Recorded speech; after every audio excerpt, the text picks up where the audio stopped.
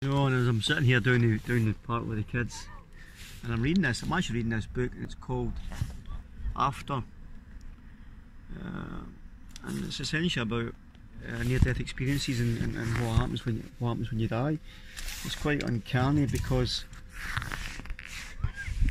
the research by this doctor essentially is saying, like, when you die, you know, people that have had near-death experiences, a lot of them come back to their body and they laugh because they know this is just a process of experience.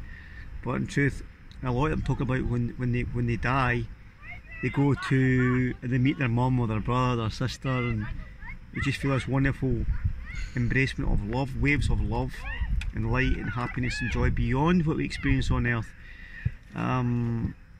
But I think we come into this earth as spirits. I think we forget. We forget where we came from, or we do forget where we came from, because then we get to go through the process of love, life, happiness, joy, pain, sorrow, to experience it. Because when we go to heaven as spirit, then it's just you're swimming in a sea of love. So that's all you know, in God's love. But when you come into the physical form on earth, then you're here to experience life in all its glory, good and bad. And I think you'll never remember that you've came from heaven and God in a spirit place, because that's the game of life, is to experience life. And you experience that game of life full on, good and bad.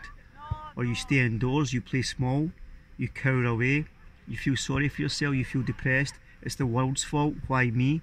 And I'm not belittling anybody by saying that, but I'm saying life is abundant to those that are brave and want to play the game of life full on, good and bad.